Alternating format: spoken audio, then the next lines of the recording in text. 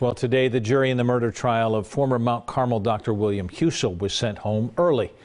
NBC4's Dan Perlman joining us now live from the Franklin County Courthouse. Dan, they aren't expected to be back in the courtroom tomorrow, not till Monday, right? That's absolutely right, Brad. Now, keep in mind, the trial is scheduled for 4 days a week, so tomorrow was already an off day. But here's what happened today. As expected, the chief clinical officer for Trinity Health, Mount Carmel's parent company, was back on the witness stand. Dr. Dan Roth testified until about 10 after 10, and then there was a break. The jurors were out of the courtroom, and that's when the attorneys discussed whether testimony from Dr. Roth and Dr. Larry Swanner, who testified yesterday, relied on privileged information. Judge Michael Holbrook says he's already determined the information is privileged, but now he will decide what, if any, of that to release to the lawyers.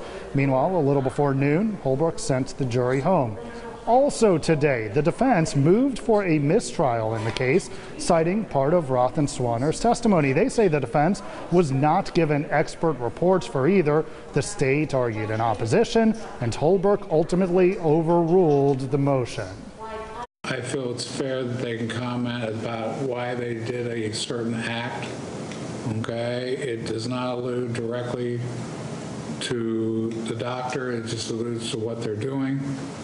I don't think it's been prejudicial at all, so the motion's overruled. Thank you. Now the attorneys have until 3 o'clock tomorrow to file written arguments on the privileged information issue. The judge said he expects to rule on this tomorrow. Again, trial is not expected to resume until Monday morning. Local for you at the Franklin County Courthouse, Dan Perlman, NBC4.